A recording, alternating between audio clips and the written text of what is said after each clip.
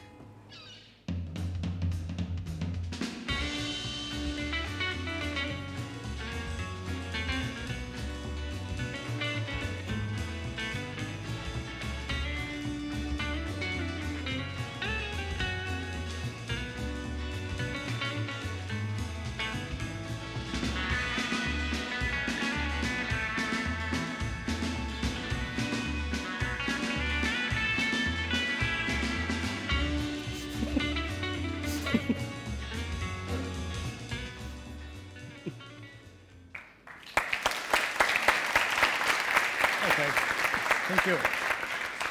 Who I am? Okay, I'm Luca. I come from Gaeta. It's a little town near Naples. And in Gaeta, there are a lot of Arturo and Gabbiani, Arturo and Seagull. So I am a 3D artist. I'm a drawer. And I work in a little company in Rome. And we made animation for film, TV, and series. So what about the project? Arturo il Gabbiano is a short movie that I started almost 7 years ago, and I interrupted because I haven't the skills. It was like this 7 years ago, so it was horrible. And last year, in March, last March, I started the idea to finish and restart this movie and to direct and produce the short movie, of course, in Blender. So what's about the plot, the story? The story is very simple. Are 3 or 4 gags about this old man and a seagull. And this adventure are in this little town that is also my city. So this is a render. And what about the team? Of course, we did work alone. So I work with a lot of people. A screenwriter, animator, music concept art, who made props or animator. And one of them is Nicolas, who can come here talking about how we worked. Hi there, I'm Nicolas. This is not officially my introduction. I'm going to do it later, but here, as I work remotely, because I live in the most beautiful city ever, as Rome, I live in North Italy, near to the Alps, so it's okay. We use scene sketch a lot. The guy is doing like this, like what the heck, is the animation supervisor who is trying to give me some advices, but as you can see, I don't understand what he's saying. So he's suffering a lot. I did my best to follow all the animation supervisors to finish the product.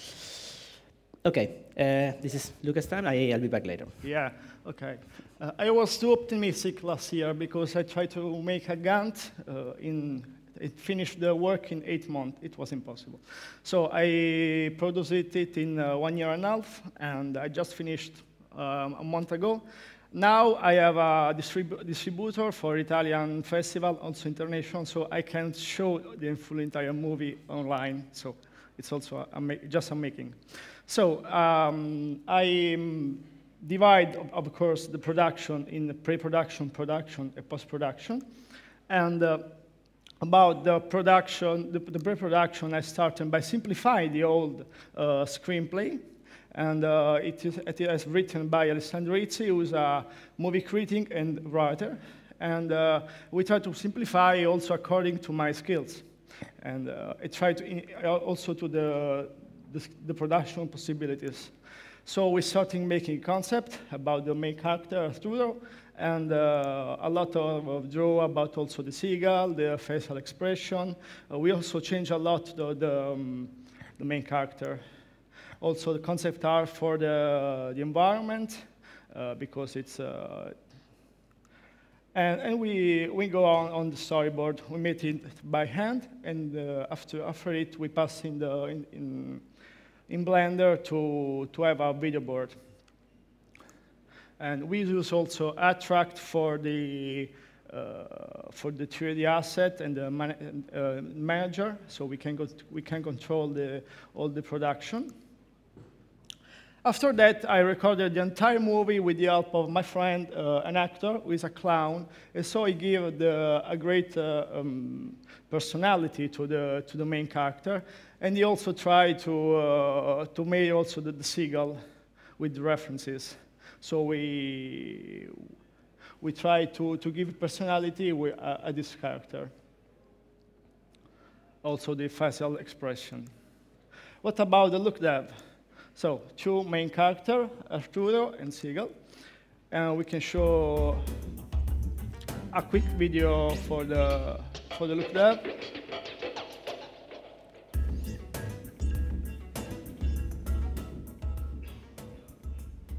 This is a turnaround for with an HDR. See the lighting, how the light compared on the model. And this one are the skin shader for the head. We used the principal shader, and during the production we switched to 2.8, so we used also the random walk, and we used Eevee to control the skin.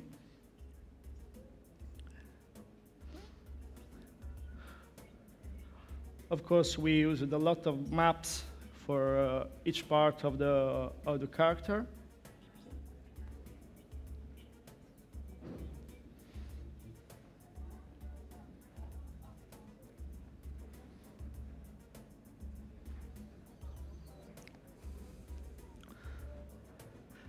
For the hair, I used 3 particle system. One particle system for the base particle, and 2 particle systems to control the haircut.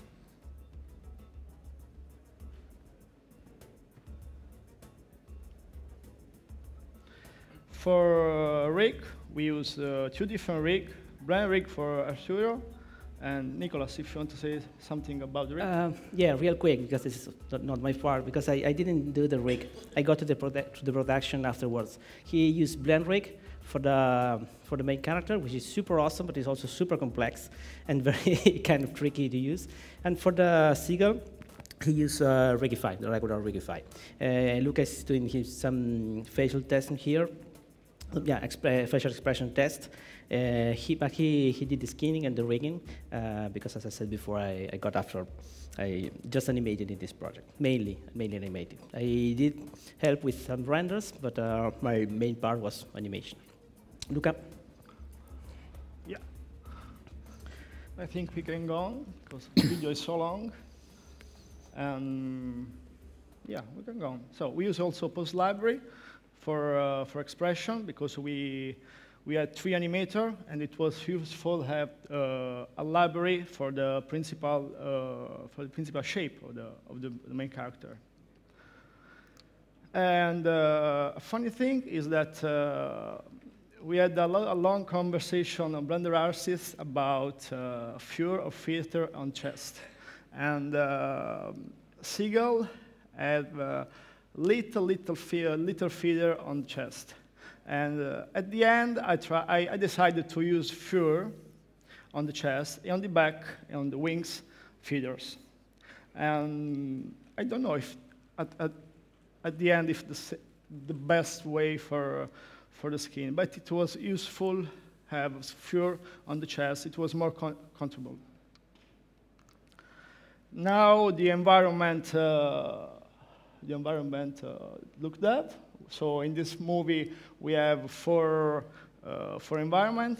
So the exterior, the dock, and we have a lot of building, a lot of props in this in this environment. The interior house, the exterior street, and a lot of water in this movie, so a lot of water.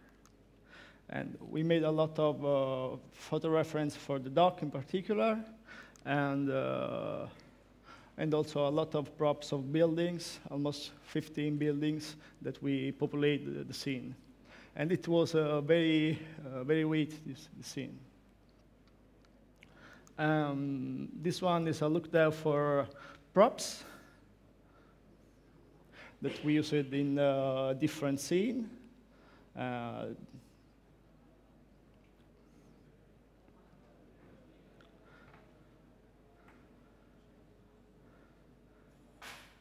For all props, we made different tests about lighting, because there are different light during the short movie, night, there is a sunset, the day.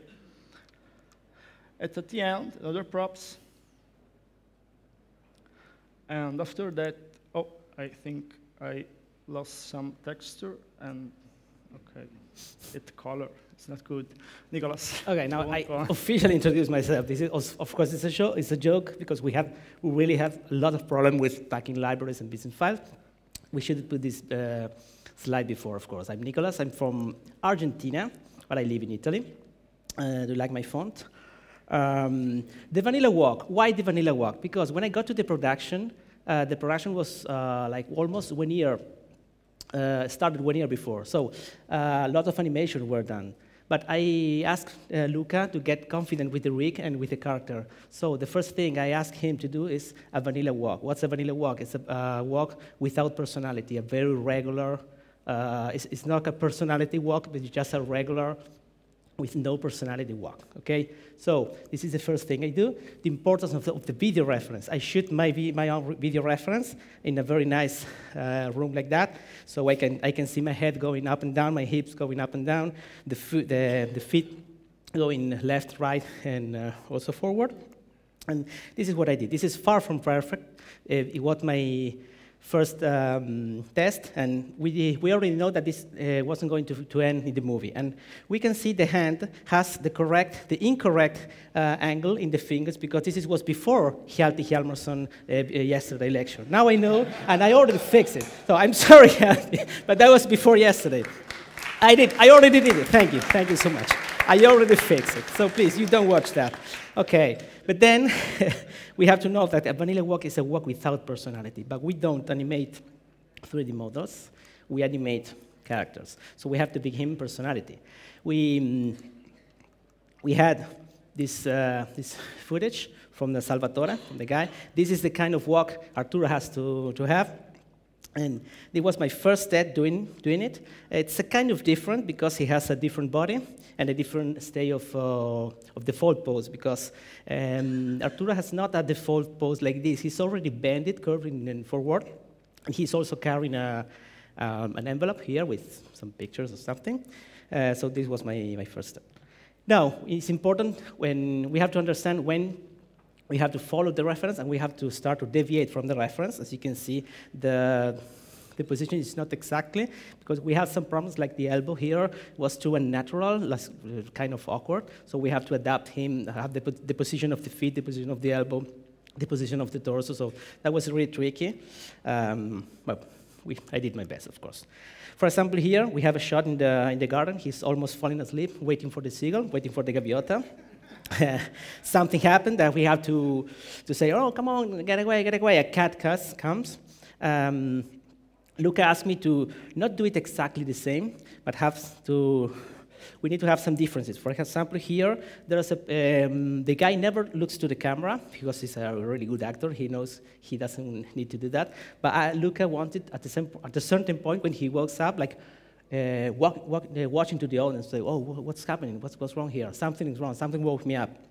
So little different pieces of not exactly a reference, but trying to deviate from him. Then I had to animate La Gaviota, the seagull. And one of the things I'm learning right now, because I'm an animation mentor, is when we take an animal and we have to animate it in the wrong way to make it look good, because lots of animals have a very weird way to move and to walk. And if you do it realistically for the audience, it's going to look awful. It's going to look like, okay, this is fake, this is 3D. So you have to do it in a kind of wrong way to make it look natural. Is it correct? That's what they told me. So here we have a real gaviota, a real seagull, taking off. Now we're going to see it in a slow motion. It doesn't do too much overlap. I mean, he goes kind of straight, and then he goes a little bit of overlap, but it's not much. I mean, as you can see, it goes almost straight, and then it does something. But we talk a lot with Luca about that. We prefer to do it a little bit more organic. This is a kind of one of the styles where La Gaviota has, the seagull has different style of flight. This is the relaxing one, when the moves starts here in the hips, and then it goes a little bit of overlap. It propagates in the end of the body, in front and behind. Okay, we decided to call this the relaxed way of flight. As you can see, the move starts in the hips, what I think is the hips. This is the more aggressive, we call aggressive way of flight. Here, the head is leading. So the one before, the hips were leading, the movement. Here we have the head is leading, and then the movement propagates until the tail. So we have a different kind of overlap, just a little bit. Here we have the difference. You can see the relaxed one and the more aggressive one. I cannot explain why we call aggressive, because it's not an aggressive way of, it's not a dragon, but I cannot say now. Okay, you can see, you can barely notice it, but this is a relaxed one when Arturo watched for the first time the seagull on the sky. And here we have a taking off in the other way, when the head is leading, moving, because it's almost escaping for him. We have a more clear shot when Arturo tries to do a picture of the seagull, but he never can do it. And so the seagull is almost like, okay, you cannot get me. You are not going to take me a picture. Sorry about my voice. And Luca, this is your time. Yeah, the last video, yes, it's a little breakdown about how we did render and compositing. So, yeah. We have different render layer for most of the scene. Other one, we had only one render layer.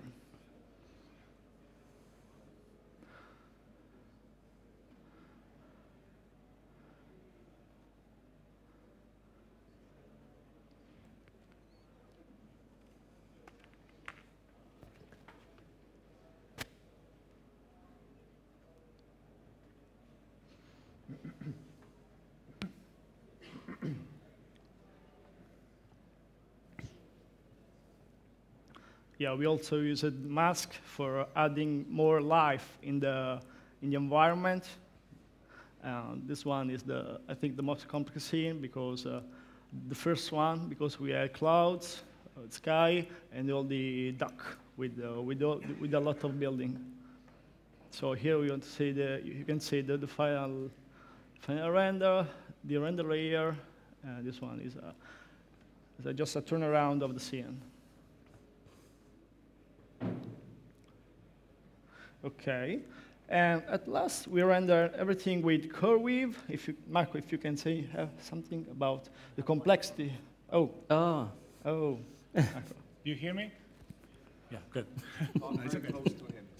Nico knows about what happened with Luca. No. It was very, it's okay otherwise. What Luca asked us was to not compromise the quality of, thanks. Not compromise the quality of the incredible job that we were doing because of the render time. We're talking about some scene built on 3,000 samples. The average weight of the blend file was around 2 gigs, but I was applying 15 gigabytes on the GPU RAM, so we had to equip with bigger GPUs and zone, we are in New York and we were in Italy, we couldn't work in real time together, so we built a custom system to let them the freedom to store the files, start rendering, watch the preview, and see what exactly was going on their scene. So we ended up rendering the entire movie, which is about 7,000 frames over a little bit more than 2,500 NVIDIA Titan Ds, so that we had all the space to get the entire scene loaded on. And they were starting and stopping and checking the system on their own, checking how things were going. And with 70 shots, which is 70 shots of Arturo and Gabbiano, they managed their own rendering pipeline, and they just told us they were done in the end. So this system that we built for them, that we made it available for everyone, and I really, really hope that this helped the production of Arturo. Of course. Thanks so much. Thank you. Okay. Bye. Come here. So that's it. What's next? What's next? Yes, we are trying to do another short movie, maybe an open movie, and try to present next year here. That's it. Okay. Thank you. Thank you.